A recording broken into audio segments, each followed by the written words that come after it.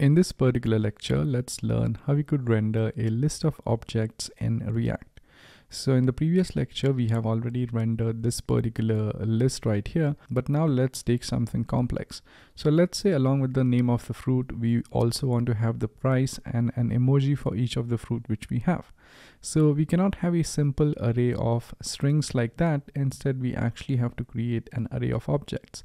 So let's go ahead and let's comment this fruits array out here. And let's go ahead and let's create a new fruits array. So const fruits equals, and this is going to be an array, but here instead of having a single string like apple, here we actually want to create an array of objects. So here we will have one single object for apple, another object for mango, for banana, so on and so forth. So let's create our very first object here. So let's have the name for that object as apple. Let's give a comma. Along with it, let's say every fruit which we will have here is going to have a price as well. So let's say the price is going to be $10. This is an integer. And now let's also have an emoji for each fruit. So emoji is going to be, let's say for apple, let's search for the apple emoji here. So apple, and let's use apple here. All right. So once we have this object, let's save this, and as soon as I save that, Prettier is going to auto format that for us. So one thing which you could do here is that you could kind of include this entire object in one line to keep things simple. So let's format it in one single line over here like that. And similar to this, let's create other objects as well. So I'll copy this, paste it here for banana, mango, orange, and let's say pineapple. So let's simply change the names here, like mango. This is going to be banana. This is going to be orange. And let's take the final fruit to be pineapple. Now let's set the prices for these individual fruits as well. So let's say mango is $7, banana is, let's say, $2, orange is $5, and pineapple is, let's say, $8. Let's change the emojis over here as well. So let me add an emoji for mango, or let me add an emoji for banana. Let me also add an emoji for orange. So orange, which is this one. And let me finally add an emoji for pineapple. All right. So here we have a complex array of objects. And now let's learn how we could render that. So right now we are rendering fruits here. So we have fruits and we are rendering every single fruit from it. However, if I go back over here, you'll get an error which says that you cannot basically go ahead and render objects. So it says objects are not valid as React child. So what's happening here is that we are actually looping through the fruits array. But now every fruit which we have here is an object instead of a simple string. So now in order to access the properties of that particular object, I have to say fruit.name, fruit.price, and fruit.emoji. So let's do that here. So I could say fruit.name. After that, let's say fruit.price, and let's include the emoji at the very beginning. So over here, I would say fruit.emoji. If I save this and if I go back here, as you can see, now we have a list of fruits here. And also right before the price, you could include a $sign as well, which is going to define that this is the price of the fruit. Now, if I hit refresh, it still says that this key should be different. So over here, I need to say fruit.name. All right, so this gets rendered. But now let me explain you the logic which we use here.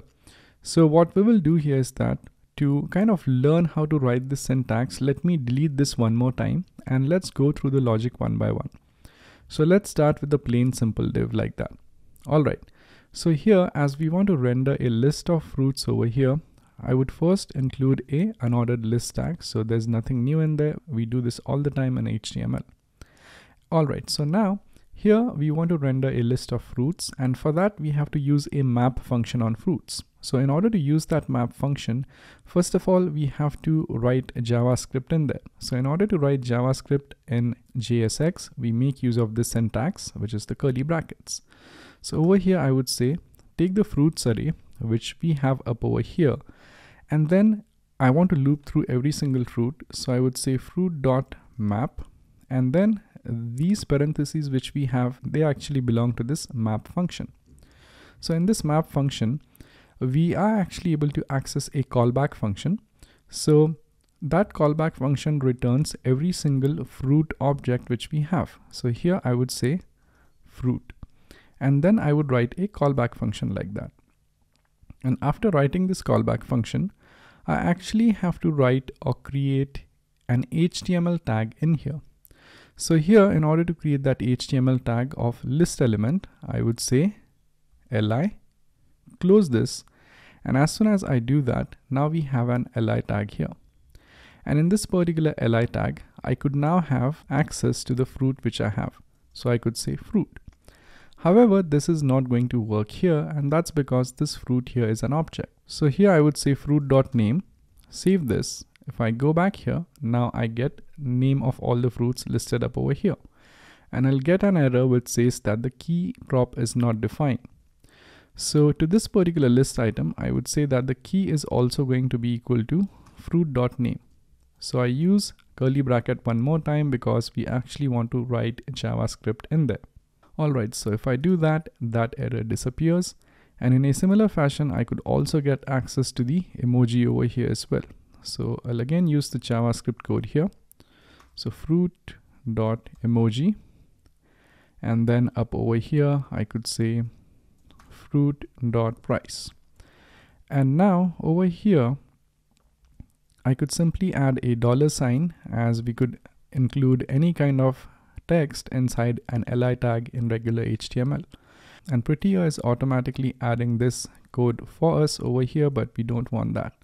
So if I save this, if I go back here, now you'll be able to see that we have a list of fruits along with their emojis, the names, and the prices. So that's it for this lecture, and I hope this kind of gives you an idea about how to render an array of objects in a React component. So there's one more thing which we could do here, and that is, if you take a look at this, we are actually looping through the fruits and we are actually rendering every single fruit as a list item. But what if we could create a fruit component itself? Wouldn't that be great? So in the next lecture, let's go ahead and let's learn how we could create a fruit component, and then rather than rendering a list item, how we could render multiple fruit components here inside this loop. So let's learn how exactly we could do that in the next one.